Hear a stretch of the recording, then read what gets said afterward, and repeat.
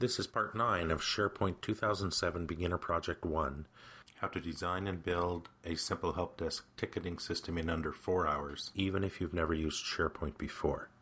So far in this series, we've gone over a method for analyzing a business process, how to navigate in a Sharepoint 2007 site and how to create a new site, how to edit the top line menu, how to create a custom list, single line of text, multiple line of text, date, choice, and calculated column types, and how to create and test a complex formula in a calculated column. And we've just shown you how to install SharePoint Designer 2007 and create a new workflow in SharePoint Designer.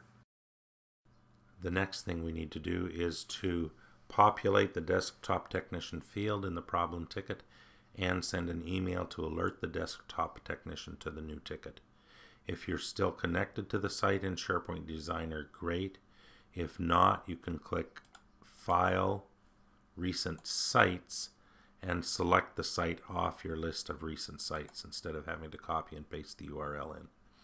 Then we go to Workflows. My new ticket workflows are already showing there, but if I were coming in, I would have to first open up that new ticket group of files. The file I want is the XOML file. Double click on that and it will open up the SharePoint Workflow Designer. It takes a minute to open, so don't panic. Even after it opens, it might take a minute for your steps to show up. There are steps. Now, first of all, we need to build a couple of variables. We'll build a dynamic string and add a lookup to it, and this is to go grab the desktop technician's name. We called it technician name. There it is. And we'll know which desktop technician we need because desktop technician building will be the same as the building field in the current item. It'll give us a warning that we might have multiple entries. Dismiss the warning. We know we're okay. And then click OK. And now we need to name our variable. I'm going to call this tech name. And then I'm going to store also in a variable through a dynamic string the email address for the technician. Back to the desktop technician list. Find the email address this time. And again, we have to tell it which technician to look for. It's the one whose building assignment is the same as the building for the user. Dismiss the warning. And then I will call this variable tech email. Now that I've got my variables built, I can go ahead and populate using update list item the desktop technician field in the current problem ticket. There it is, the value I'll grab from workflow data, the tech name variable. Now I've updated my list. Now I need to send my email. Click on Actions, send an email. Email this message. Click on the address book icon next to 2. Click on Workflow Lookup. When the define workflow lookup comes up, I'm looking for workflow data, variable name, tech email. Now I know who that's going to. I can start filling in the email.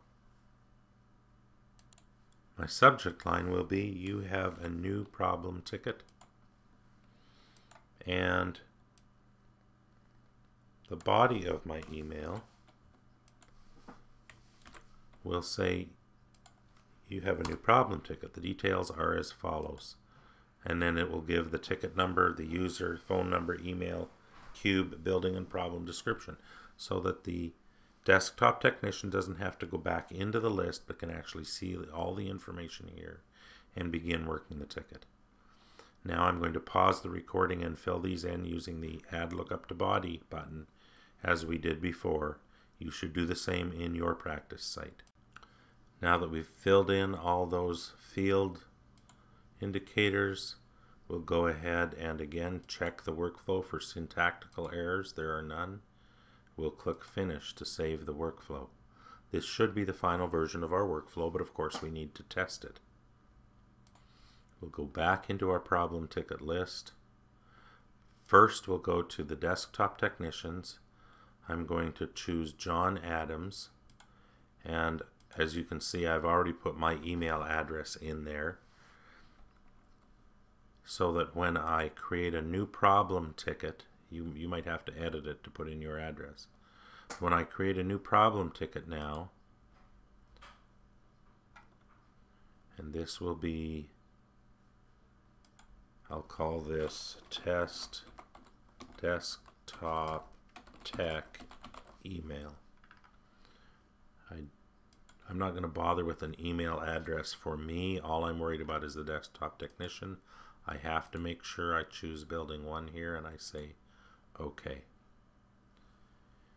Now let's go over and see if the workflow is completed yet. Not yet. Refresh our list. It looks like it's completed.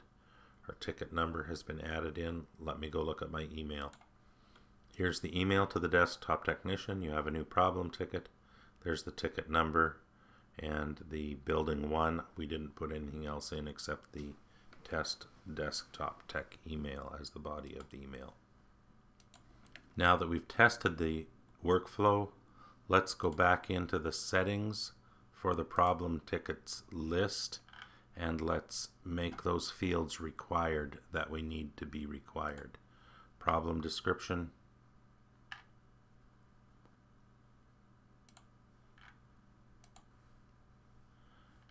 name. I'll do the rest of these with the recording pause, but the ones that we need to do are phone, email, cube, and building. There we go. You can see that they are all now required. Our solution is almost finished. In the next part of this series, we will build some views of the data in the system for different users of the system.